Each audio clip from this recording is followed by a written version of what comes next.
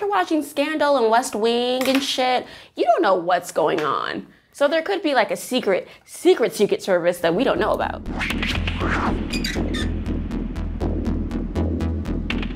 I did really well in school. I'm a good test taker. I'm really good at math and science, but I'm shit at history. I took college prep English classes all throughout high school. Very good writer, very strong at that. Good at history, horrible at math, horrible at science. I got a perfect score on the ACT in reading and did pretty well in science, but I did horrific in math. I do like logic puzzles. I used to do them when I was a kid. And I do like to do the Sunday crossword puzzle. I imagine to be a part of the Secret Service, you have to be incredibly smart. I don't think they put the life of the president in just anybody's hands. The scary part is that they know a lot more information than we know, and they're always watching. I feel like this test is going to be really hard.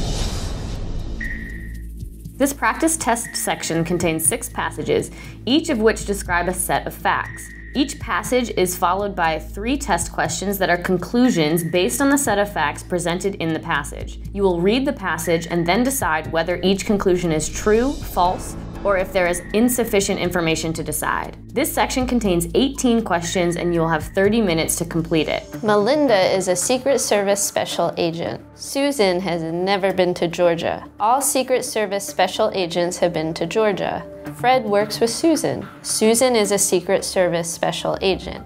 Susan is a Secret Service special agent is false because it says Susan has never been to Georgia and all Secret Service special agents have been to Georgia. Oh yeah. That's totally, yeah. Fred works for the Secret Service. If Fred works with Susan, we know that Susan doesn't work for the Secret Service, so then Fred wouldn't be able to work for the Secret Service, regardless of whether or not he's been to Georgia. So he does not work for, it's false. Insufficient information to decide, because I don't know if people in the Secret Service work with people who aren't in the Secret Service. Fuck! Passage 3.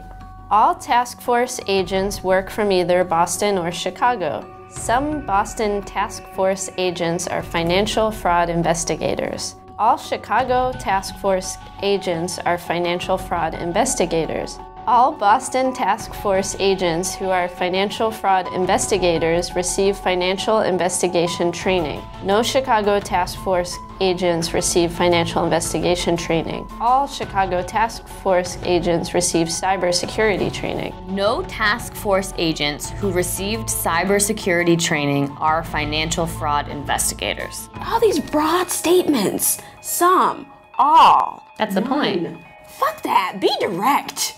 That's what life is about. No one in Chicago is a financial fraud investigator. But we know that all Chicago task force agents are financial fraud. So I'm gonna say false. Insufficient information to decide. I'm just gonna go with it. All Chicago task force agents are financial fraud investigators, and all Chicago task force agents receive cybersecurity training. Therefore, there are financial fraud investigators who receive cybersecurity training, therefore making this statement false. Yes. Statement 2.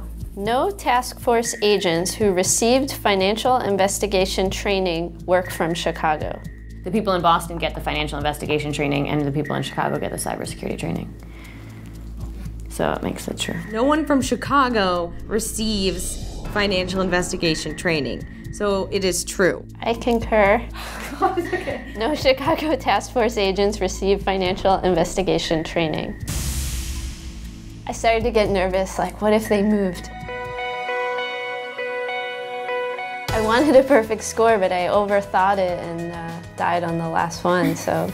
I don't feel bad that I did bad, because I mean, maybe that means I should, like, you know, tap into that side of my brain more. Maybe, like, this is like room for improvement. I mean, it's some bullshit, but it's room for improvement. I just feel like with these kind of tests, you constantly like second guess yourself and you don't really know. So it might be a test of like, how much are you confident with your like gut instinct? And I think a couple times it showed that I wasn't. It's not that hard to figure out the answers.